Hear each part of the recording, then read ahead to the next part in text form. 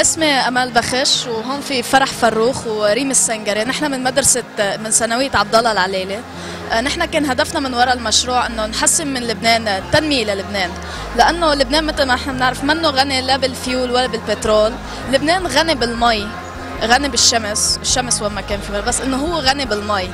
فنحن حاولنا نستعمل هاي المي مشان نقدر نولد على القليله بس للاسانسير. مثلا نحن عم نطلع درجه درجه. هلا بالاسانسير هون في عنا عم نعمل اسانسير على المي. حاطين خزان. الخزان موصول بقلبه موتور. الموتور بيطلع المي، بيسحب المي بيرجع بينزلها. المي بيسحب لفوق بيرجع بينزلها. هلا الموتور عم يشتغل هو على البطاريه. البطاريه هي اللي عم تغذي الموتور، بس اللي عم بغذي البطاريه هي السولار سيل. السولار سيل بتشتغل على حراره الشمس. وكمان اللي عم بغذي البطاريه انه كابينه الاسانسير هي ونازله، ما هي بتنزل بشكل سريع، فهي ونازله بتعمل ميكانيكال انرجي.